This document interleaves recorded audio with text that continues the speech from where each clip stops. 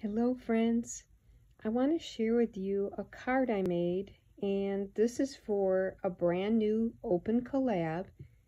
The hashtag is #GorgeousGirls, and this open collab is hosted by Crafts and Tea with Janet K. Thank you for hosting, Janet.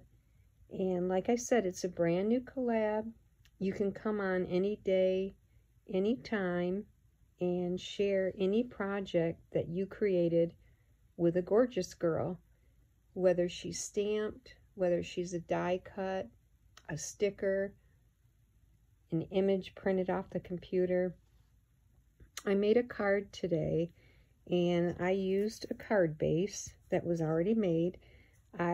It's a 5x7. I added this heart paper that I cut down to 5x7. The Sweet Gorgeous Girl is stamped on this colored cardstock, and I chose not to color her in.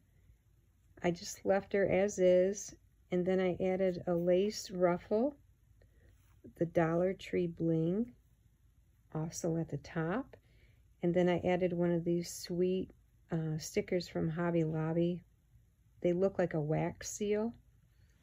And then a bow at the top, and the bow was given to me by Janet K. And I did not put anything on the inside yet because I don't know if it's going to be a friend card, a birthday card.